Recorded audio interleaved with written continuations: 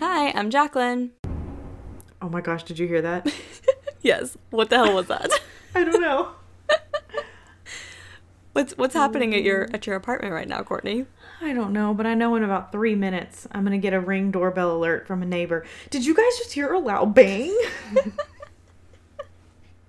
Do they like to do, do they think they hear gunshots all the time too? Like, did everyone hear?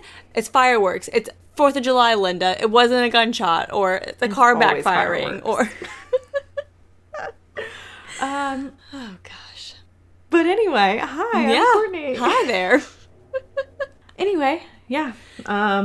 This is Caffeinated Crimes. Apparently, who knows what the hell's happening outside Courtney's apartment, but I'm very glad I caught that on the audio. I hope there are no caffeinated crimes happening outside your apartment, because it wouldn't surprise me.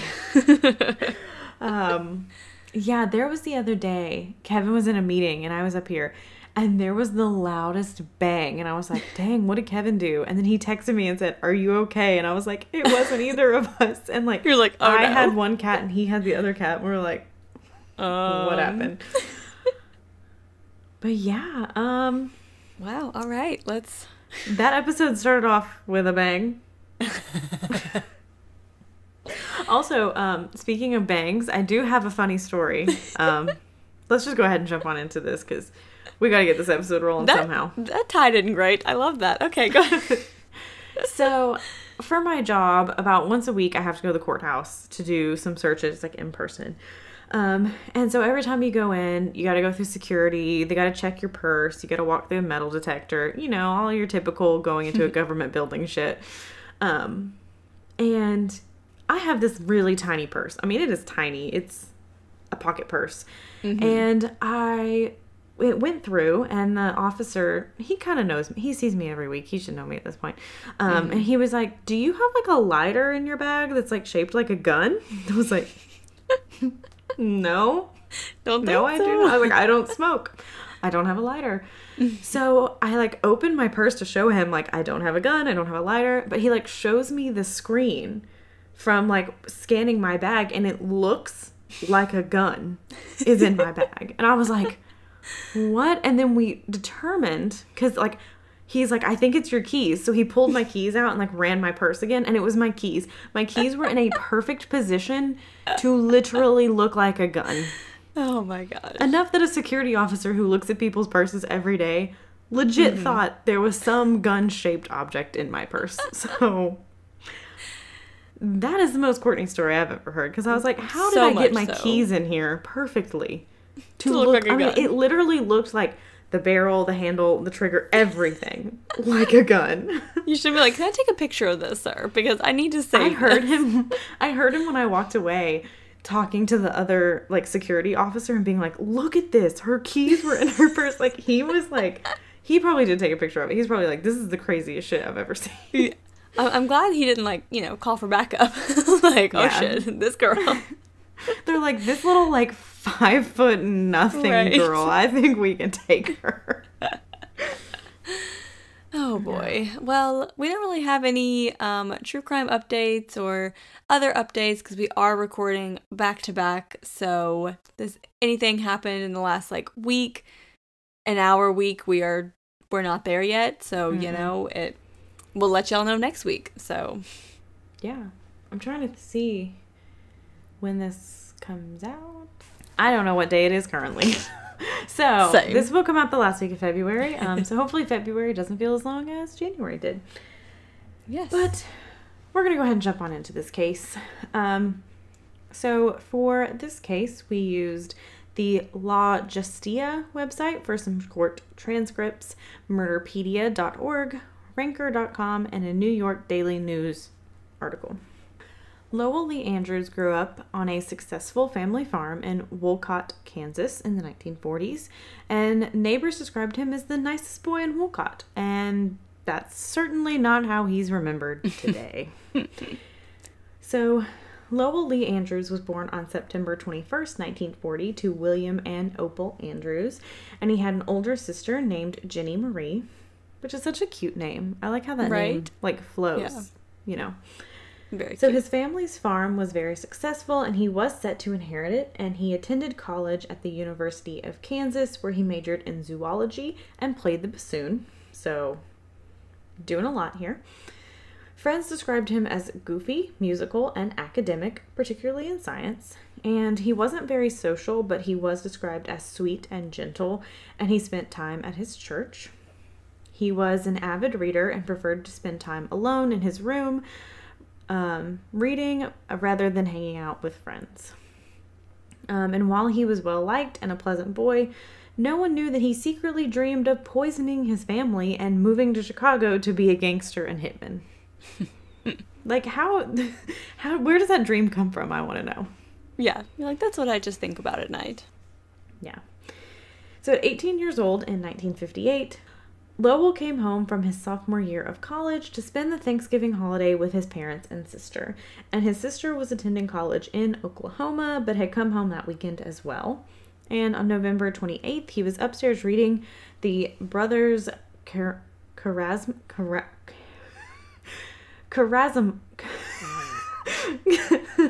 Jesus Christ.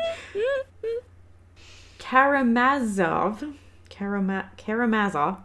Oh my goodness. While the rest of his family were downstairs watching TV. He finished his book around 7 p.m., then shaved, put on a suit, and went downstairs with a .22 caliber rifle and revolver. He then turned on a light and shot his mother 3 times and his brother twice. He then shot his sister Jenny between the eyes, and she died instantly. His parents were still alive, and as his mother moved towards him, he shot her 3 more times. His father tried to crawl into the kitchen, and he shot him an additional 15 times until he stopped. So much rage. Yes. So after murdering his whole family, he knew he needed to establish an alibi. So first, he opened several windows and removed their screens to make it look like a burglary.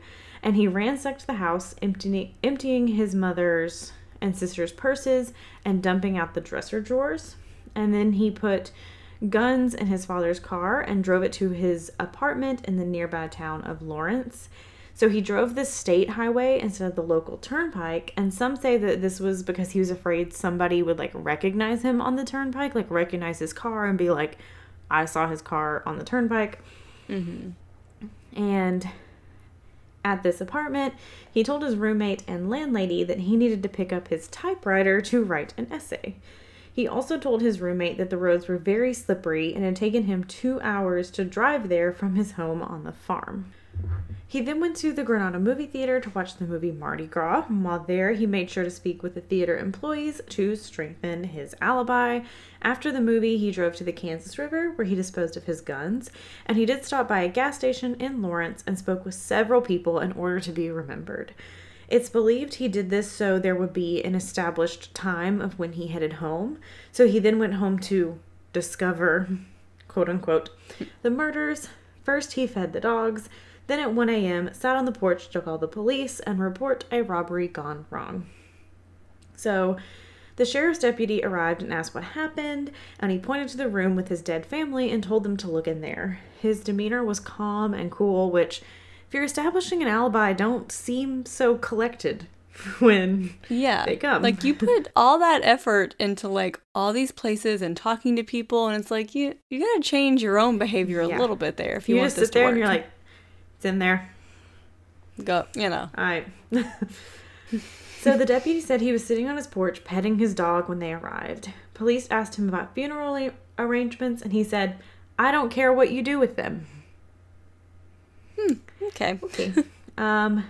When asked what he felt, he said he didn't feel anything about it. The time came and I was doing what I had to do. That's all there was to it. Okay. Yep. So the police are obviously a little suspicious here of Lowell's odd behavior. And since the family were Baptist, the coroner called the Baptist minister, Verto Dameron. And after arriving at the sheriff's office, Lowell asked to speak to Dameron alone. So Dameron gave him a Coke, and he's like, basically like, you didn't do this terrible thing, did you? Like, it's like asking him, but he's kind of like, you would never. Like, I know you didn't do this, right? But he said, if you did, now is the time to purge your soul. So Lowell then confessed to the Baptist minister what he had done. Dameron told him that he could get him a good attorney, but Lowell was like, no, bring the police back in. I'm ready to make a statement. Lowell then gave a very detailed statement of the crimes he committed, including all the information that Courtney just went over with his alibi and all that stuff. And a few days later, officers and divers used large magnets to locate the weapons in the Kansas River. And at one point, Lowell supposedly told the investigators that he killed his family because he wanted to inherit his family's farm and the $1,800 that was in his father's savings account. So he's just giving all his secrets away. Yeah. On February 20th, 1959, the defense filed a motion saying that Lowell wasn't competent to stand trial. So the court appointed 3 psychiatrists from Kansas City to evaluate him. He was sent to the Menninger Clinic, which was a mental institution in Topeka, Kansas. So Dr. Joseph Satin was one of the doctors assigned to him, and he diagnosed Lowell as schizophrenic, but said that he was aware of his actions the night he murdered his family, and that he understood he should be punished for the crime. So the group concluded that Lowell was indeed competent to stand trial. Lowell pled not guilty by reason of insanity and went to trial where he was found guilty and sentenced to death. So Lowell did submit appeals, which in part stated that the minister should not have been allowed to testify at his trial as a member of their faith. However, there's really nothing in the Baptist religion that requires ministers to keep confessions like you would see in Catholicism. Mm-hmm. So basically they're like, no, he willingly told this minister this. The minister even offered to get him an attorney. It wasn't like he went to confession and then, he told on him. The court further stated that Lowell's confession to the minister was not his only confession. He repeated his confession afterward, and it was recorded, and he then also confessed to Dr. Joseph Satin while under psychiatric evaluation. So, 3 times he's told the same story. Mm-hmm. It wasn't this is the only instance of that they have to go off of.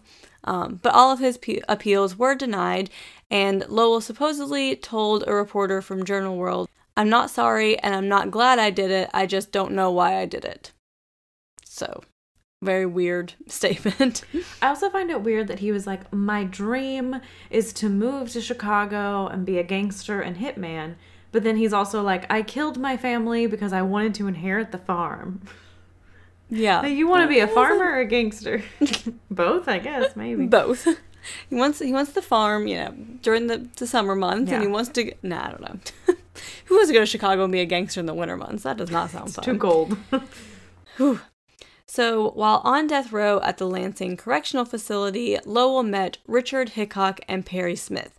So, Hickok and Smith are the infamous subjects of Truman Capote's book, In Cold Blood. In Cold Blood is considered the first book of the true crime genre, and Capote describes how Hickok and Smith met and murdered the Clutter family in Holcomb, Kansas, and he does briefly discuss Lowell Lee Andrews, his crimes, and his time spent on death row with Hickok and Smith while they were in prison together. That's how I heard of this case, was reading In Cold Blood, and I was like, who's this other? Because they went pretty in depth into, more than some of the other stuff that they talked about. So I was like, we need to dig into this one a little bit more. So Lowell Lee Andrews was executed by hanging at 12:01 a.m. on November 30th, 1962. He was 22 years old, which I feel like we say this all the time, but some of these cases that I'm just like, God, they were just babies. Yeah. The fuck? And I always find last meals very interesting, what people chose to eat. So his last meal was fried chicken, French fries, lettuce, soda, vanilla ice cream with strawberries, and cigars. So is he just getting a head of lettuce? I don't know. Is it chopped up? It doesn't. Is it a leaf? It doesn't go with any of the fried chicken, French fries, and all of it makes sense except the lettuce. Is he I gotta have something healthy before I go. But I'm also do people enjoy just lettuce? I like spinach. I like a spring mix, but I'll eat it. But if I'm picking my last meal, are people lettuce? Yeah, that's what I want. Yeah, I'll use it in a salad or a taco salad or a burger bowl. I'll put it on. Yeah, I'll use it, but if it's my last meal, I don't think unless it's romaine lettuce. Is it iceberg lettuce or romaine lettuce? That is a good point. That's a game changer. iceberg is like bottom rung. Yeah, but it's very low lettuce, calorie, you and you can know? eat like a shit ton of it for like 5 calories. So I eat a lot. That is true. But If I'm given a choice of lettuce, though, or like greens in general, like I'm always going to have spinach at the top. Like I love some spinach. And then probably romaine.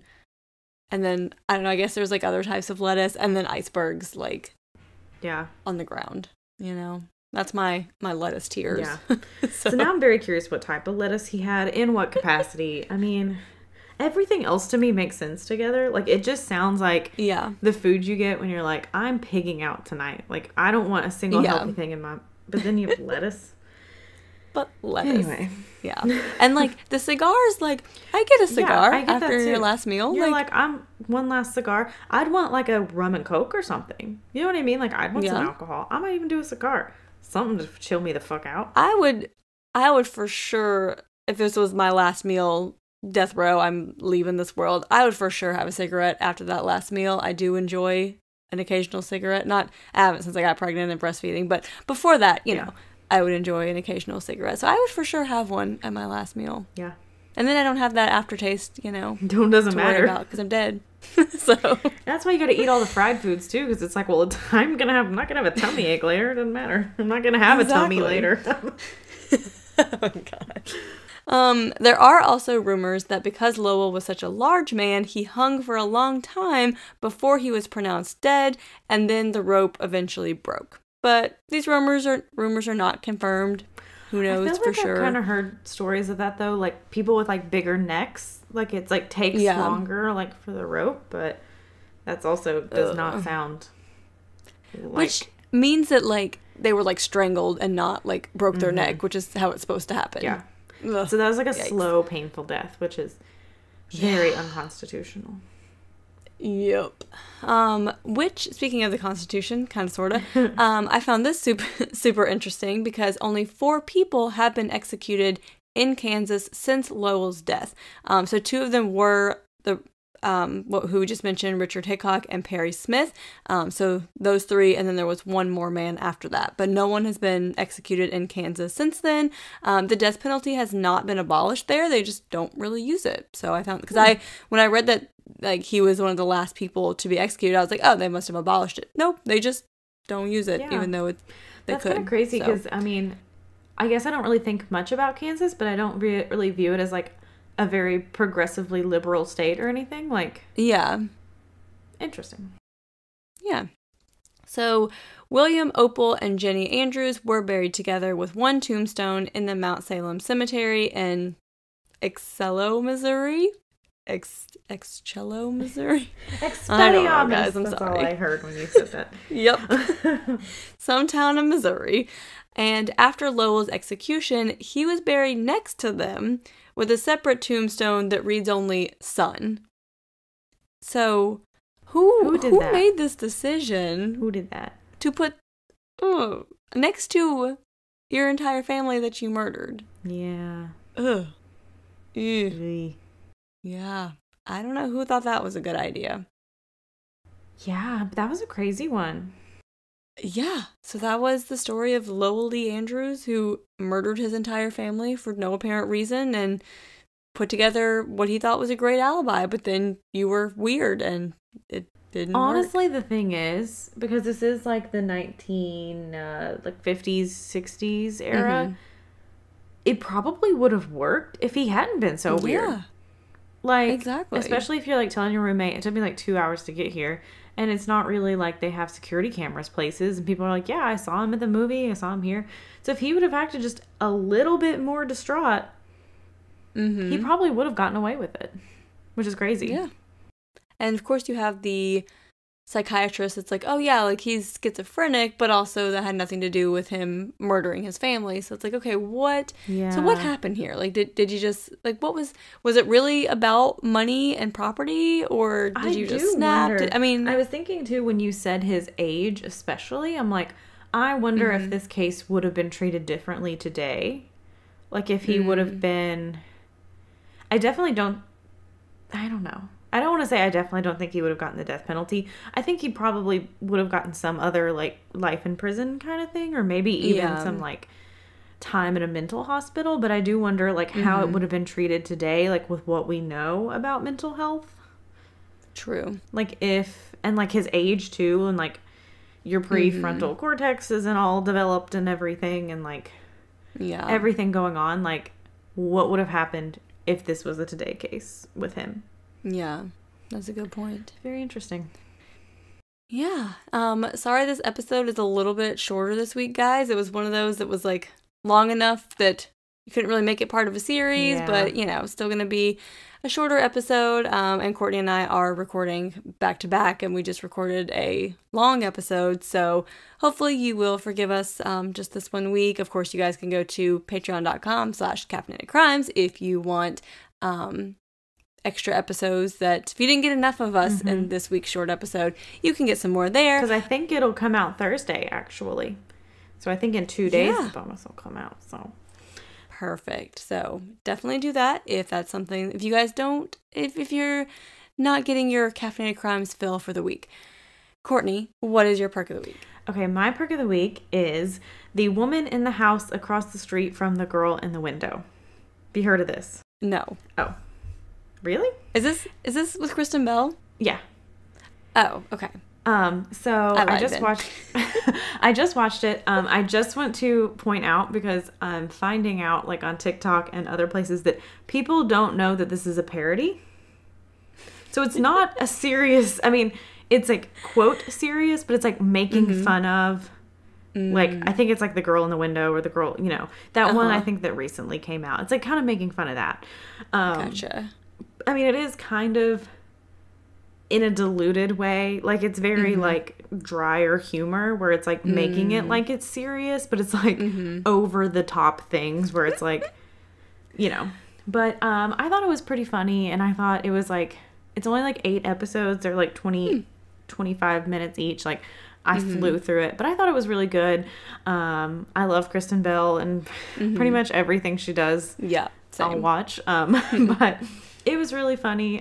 In like I don't want you to go in like thinking it's gonna be like Parks and Rec or The Office, like, to people. I don't want people to be like, I'm not laughing, but like, especially when I was like knowing people thought it was serious, like I found it hilarious. Like, you watched that scene and thought that was real. Like, that's hilarious. But I think, is it one of those things where it's like, when you have like the insider knowledge of like that genre, like you recognize the humor in it, that like, so like that kind of reminds me of when Andrew and I watched Only Murders in the Building, and like I died laughing through like the whole thing. I thought it was hilarious, and like Andrew didn't like not think it was funny, but like I definitely found it funnier than him because we're so immersed in the world of true crime that like, you know what I mean, like the little like jokes you get more anyway. Yeah, and it's like her like opening her wine and like pouring 2 bottles in a glass and just sitting there and being like, oh my god, what did I see? And it's just like so funny. I don't know, I just thought it was really funny. Especially towards the end,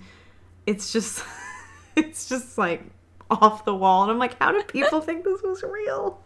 Like, I've only seen like when you said that, I was like, okay, I can picture not even like a preview maybe, but I don't know, something, but I didn't know anything about like what it was or anything. I was just like, yeah, I think I heard that there was this thing in a window and it had Kristen Bell. That's pretty much it.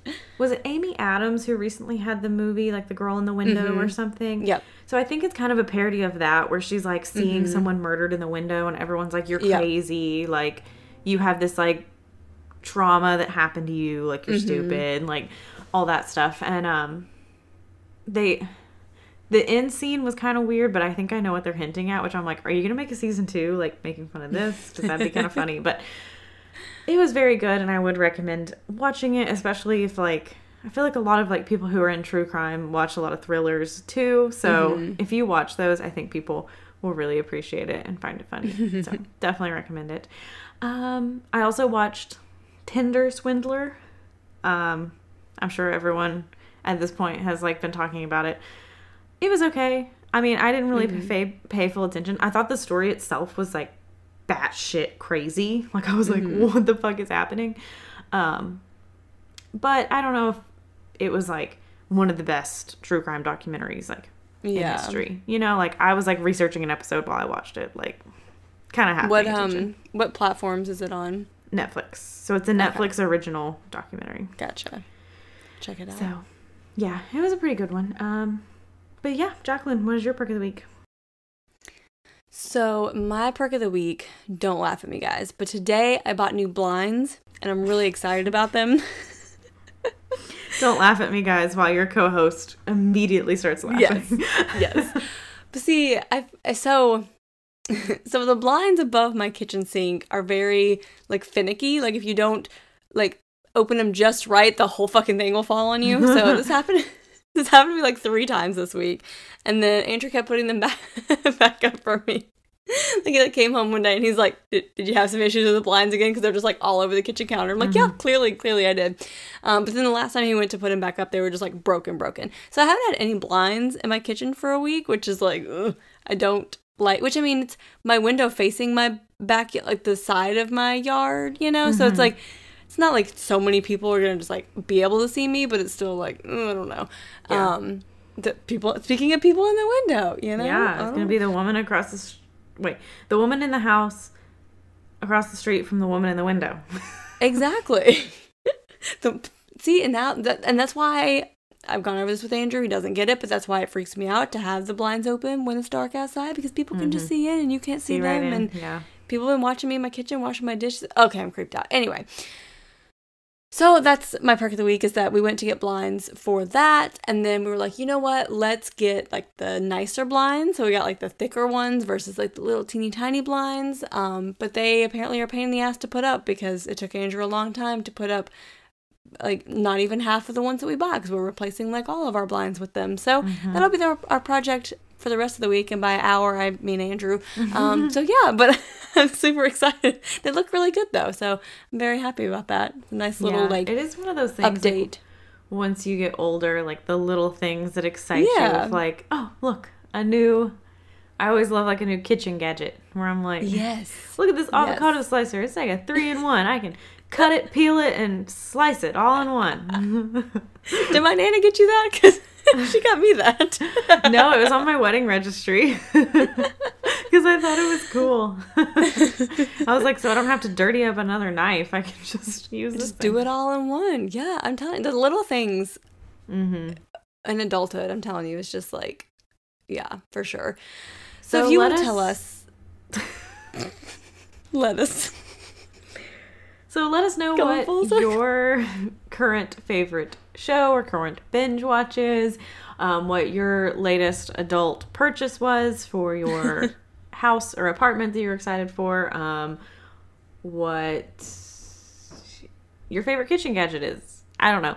Anyway, you can do so on Instagram at Caffeinated Crimes Pod, on Twitter at Caff Crimes Pod, that's CAFF Crimes Pod, on Facebook at Caffeinated Crimes Podcast. You can send us an email at caffeinatedcrimespod@gmail.com. We're on YouTube at Caffeinated Crimes Podcast. We're on TikTok at Caffeinated Crimes. And if you feel so inclined, have a little extra money laying around once you get your tax refund back, you know, you got that money hits the bank, baby. If you're like, I want extra content because this episode was kind of short, and I think next week's is going to be kind of short too. So if you want some extra content, just head on over to patreon.com/caffeinatedcrimes. You will get all of our backload of bonus episodes, video episodes, Q&As, anything. You can get that all there for at least $5, different tiers. Just go look. We'll explain it on there. Caffeinatedcrimes.com. It's on the site. Wait. Nope. Patreon. We do have a patreon.com/caffeinatedcrimes. Yes. But like Courtney said, we do also have a website, caffeinatedcrimes.com. So you can find all of our episodes there if for some reason your current listening platform does not work for you. Yeah. And if you guys want to get a Caffeinated Crimes pin, sticker, and a $10 gift card to the coffee shop of your choice, you can go to Apple Podcasts and leave us a review. We are so close to reaching 50 of those. Once we hit that, we will do a drawing for someone to win those items. And then really the real winners here are me and Courtney, who don't have to say this every week again. Yes. So we are all about that. You guys know how to go there. I gave you a tutorial. If you need like a screenshot video walkthrough, you know, let me know. I'll be happy to send it to you. We got you guys. For sure. Please do that.